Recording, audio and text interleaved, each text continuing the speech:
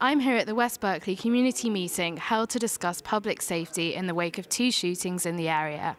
The meeting was organised to discuss ways in which the community can help to improve safety in their neighbourhood, as well as to inform residents of the community resources available to them.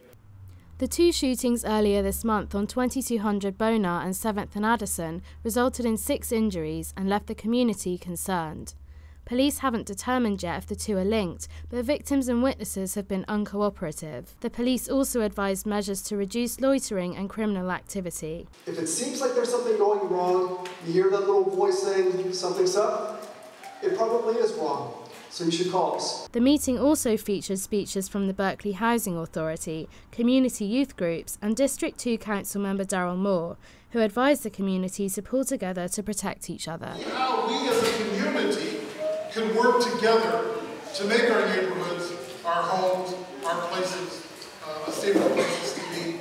So it's so vitally important that neighbors form neighborhood watch groups, that they know who their neighbor is. Some residents complained that Berkeley police are not dealing appropriately with the situation, either turning up hours after residents call for help or accusing residents themselves because they do not know the community well enough. Almost out of a week, 5 days in a row call. Police didn't come until 2 hours later. We probably have a couple 100,000 contacts with citizens a year.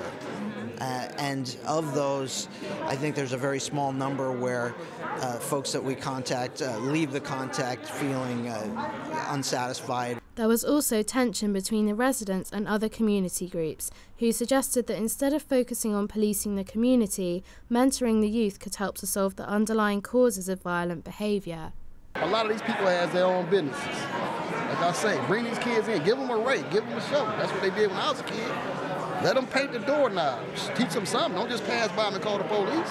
That's not going to help them. Me, myself, I'm a landscape supervisor with the BOA, which I deal with teenagers aged from 15 to 18, and they get paid $8 an hour. So I'm doing a part of keeping some of the kids out the streets. Residents argued that individuals, including nearby UC Berkeley students, could do a lot more to help young people in the community to improve the area they live in.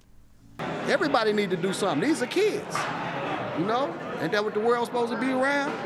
Saving the kids. Residents are hopeful that tonight's meeting will bring better engagement between the community and youth in the area. For CalTV, I'm Liz Jackson.